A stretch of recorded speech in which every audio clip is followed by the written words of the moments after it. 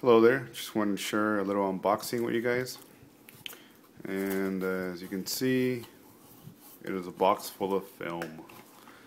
This one happens to be black and white film, Kodak 400Tmax.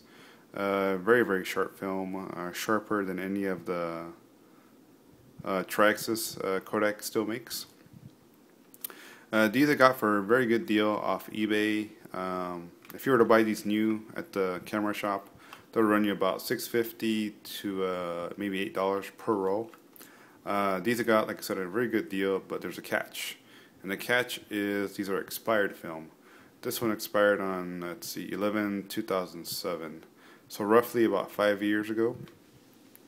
Myself, I am not afraid to shoot black and white film. Well, expired black and white film, or any film for that matter, that has been expired.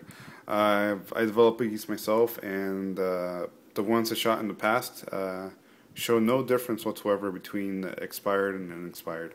So I continue to buy expired film for my everyday shoots.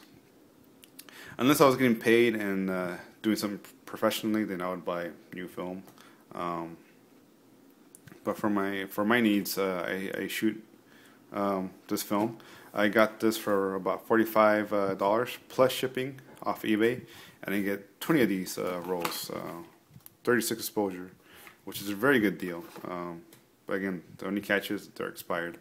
I guess one thing I want to say to you guys is don't be afraid to shoot expired black and white film, or any film for that matter, and you'll see no difference whatsoever.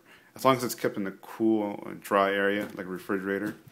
I don't put my film in the freezer. Kind of afraid to do that. However, even my new film, I keep it in the refrigerator, and once I'm ready to use it, I just pop it out and maybe let it set for an hour or so. Maybe there's condensation, so you want to prevent that from getting in your camera. But other than that, go at it. Go on eBay, get yourself some expired film, and see what kind of results you get. Thanks for watching.